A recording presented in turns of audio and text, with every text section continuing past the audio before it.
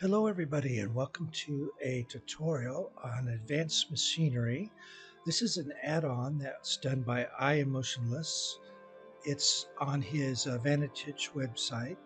There's a link down in the description and a little description from the website about what this add-on does. It offers a bunch of different machines and whatnot.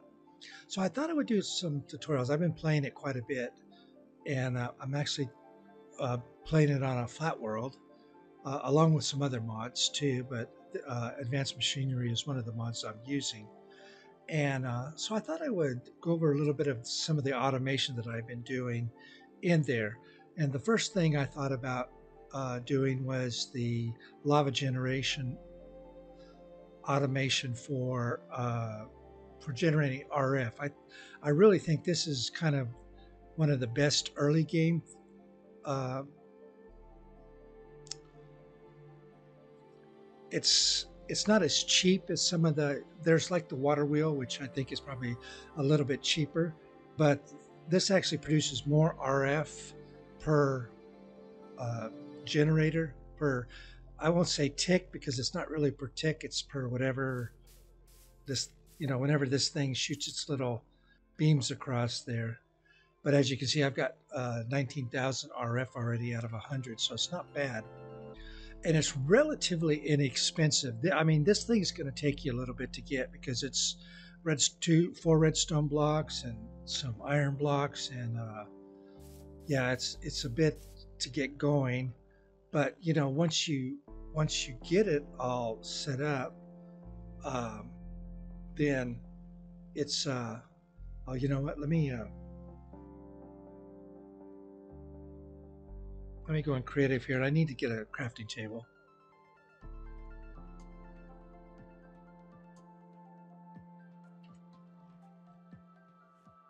There we go. Because I will show you the recipes on this. It's like I said, it's relatively cheap to get started on it. There we go. So let's do all. And if you scroll down to the bottom down here, uh, of course, let's look at the power core first. Now this would be something. This will be something you do after you get the power core. So, I mean, it's not, the power core isn't terrible because all this stuff can be, uh, you can generate this stuff pretty easily by using the sifter and just sifting gravel and, one diamond. I thought it was a diamond block. It's actually just one diamond. So I think you changed the recipe on that. But anyways, a diamond, iron, and the redstone. So that's really not all that bad. So once you get that, and of course you have to have that first, because this is what stores all your energy, the power core. It's what all the machines that you want to do stuff with is going to use. So you have to have that first. So once you get that, then let's go down here to the bottom, and then we can build the setup here. So for example, the stone barrel, which is what's going to produce our lava, it's only cobblestone. That's not bad. The cobblestone generator itself really isn't that bad either. I mean, it's just cobblestone, the lava, which you get from your stone barrel, and then water. Now, water you would get from a wooden barrel. You put leaves in your wooden barrel, and you'll get a water. You'll get a bucket of water.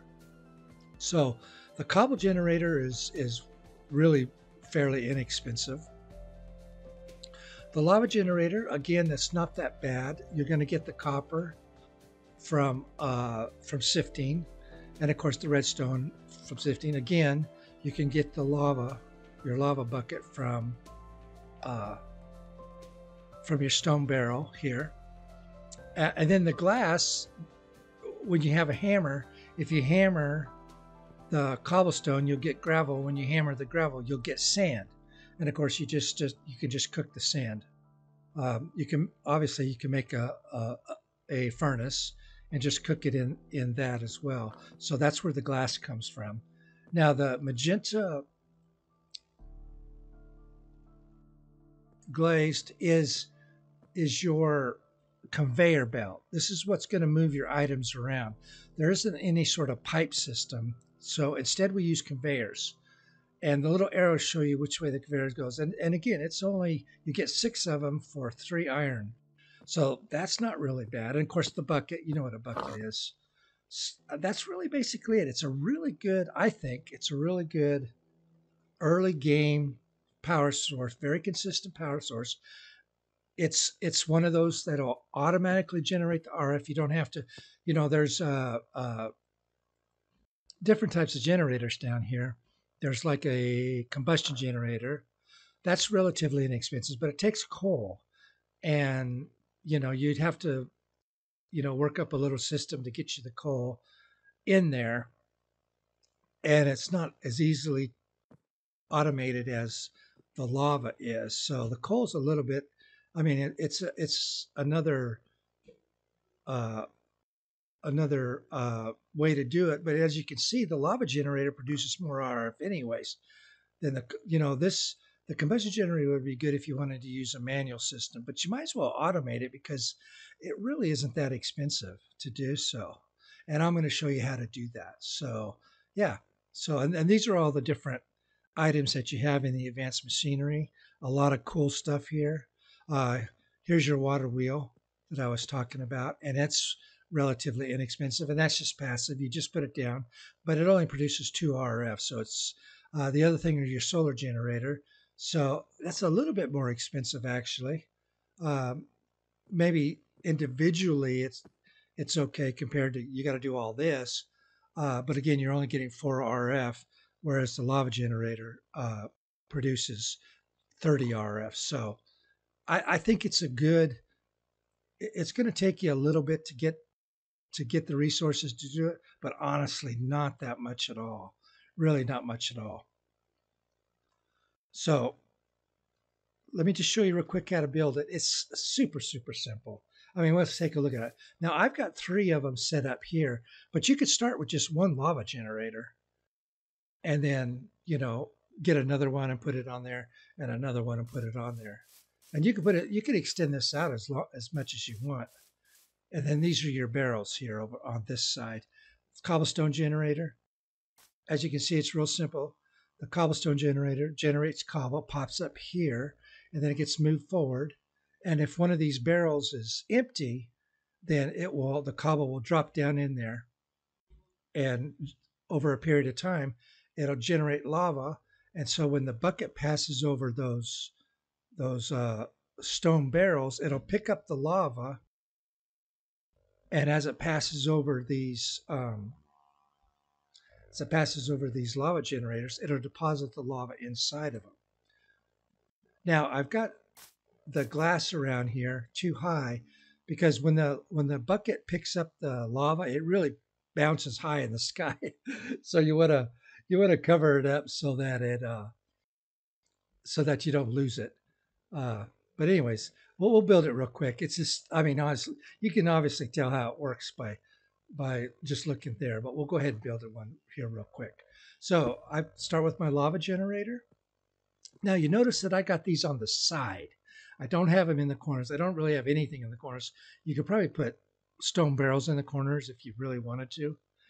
Uh, I found that the lava generators don't work very well in the corners because sometimes the bucket won't put the lava down in there if it's on the corner for some reason. So I've got them in line, and I just mirrored that on the other side with the stone barrels. So this one's already producing. Yeah, now the lava generator takes RF.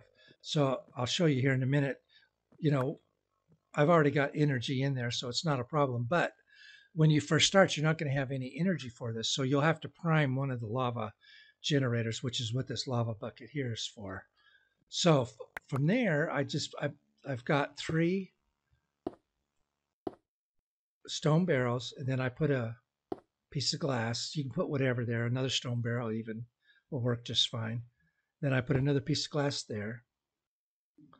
And then here's my lava generator. So 1, 2, 3. Now, like I said, you start with 1, and then, once you get more resources, then you can get a second one and a third one, and you could actually extend this out as far as you want. Okay, so now we want to follow the arrows here. So if you put it down like this, as you see, the arrow is pointing this way. That's what we want. So put another one there, and it'll follow the arrows. The items will follow the arrows. So now here we're going to turn the corner. So we want to put it this way, right? And then here we're going to turn the corner. So we want to put it that way. And then there, there, there. And then again, we're going to turn the corner. So we're going to put it that way. Now, as you can see, if we watch see, it goes until it finds an empty barrel and just drops down in there. So the next thing we need to do is just put this up too high, and you're going to need it too high, otherwise the bucket's going to pop out of the system, and we don't want that. And I use glass just so you can see inside of it.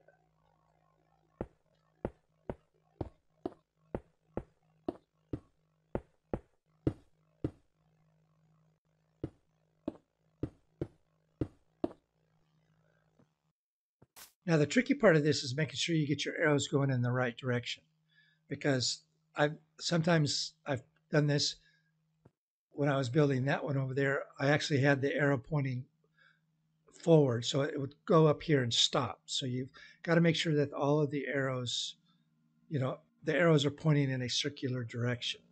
Now, like I said, if this is the first time you're setting it up, you're not going to have any power, so your cobble generator isn't going to work. So what you'll need to do is prime one of these pumps like so, and then that'll get you generating some RF. And then at this point, all you do is you just throw a bucket down in there like that. Notice it picked up the lava, and boom, it puts it in the lava generator. Picked up some more lava, and it should put it in this one right here. There you go. And it'll just do that forever. It'll just keep going. And so it's a self-perpetuating system. And now these power cores, they have a 30 block radius or 60 blocks area.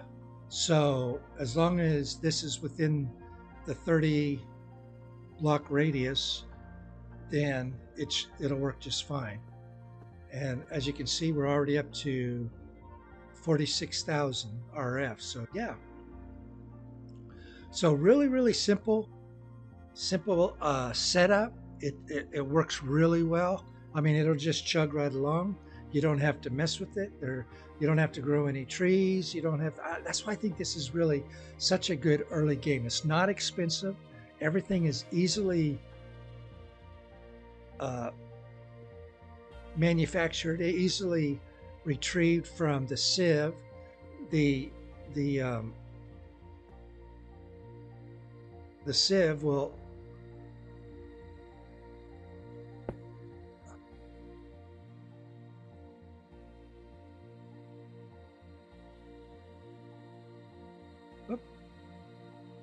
trying to see around my microphone here.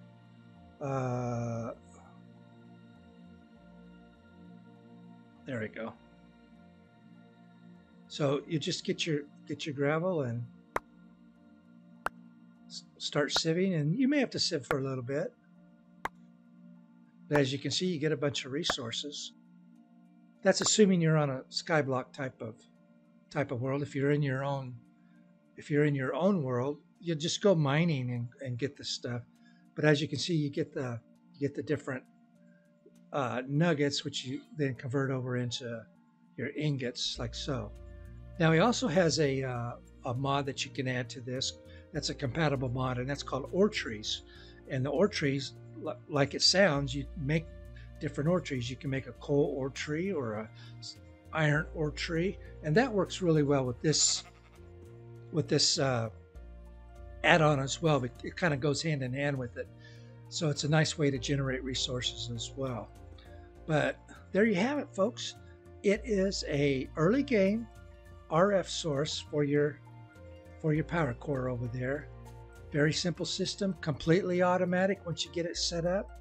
It's extensible, if you want to add more of these here, you just extend this down this way. Add more of the conveyor belts to it, and you're good to go. More the stone barrels are really cheap. Just add more of those. That's why I like it the way I had it set up this way. You just on this end of it, you can just extend it down as far as you want to go, as long as it's within the 30 block radius of the power core, because that's the extent here. But 30 blocks, that's pretty good. That's going to get you a lot of lava generation going there. So there you have it. I'm going to be doing more tutorials on this add-on. I really enjoy this add-on for Bedrock Edition. It's really very nice. Check out the Vantage website. There's a link in the description to this mod pack, but he's got other stuff. He's also got a bunch of worlds that he's created. For example, he's got a sky factory type of thing, ocean factory. He's got a stone factory. So yeah, there's a bunch of different skyblock type stuff that includes not only this mod, but a whole bunch of other add-ons as well to kind of help you with the experience. So yeah, it's definitely worth checking out, and I'm really enjoying this one. So I'm going to do more tutorials on this particular mod here, and because I really like it, and I like the way you can automate things and get it set up. So it's a lot of fun. I mean, we're getting mods on Bedrock Edition, and it's really exciting. It really is. We've had mods on Java Edition forever, but we're finally getting them on Bedrock Edition now, and it's just really nice to be able to have those mods.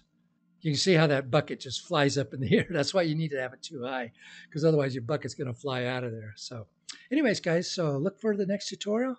Not sure what I'll do it on, but I'll figure out something. So appreciate you watching. And if you have any suggestions or any tutorials that you want to see, let me know. And I will talk to you in the next one. Bye-bye now.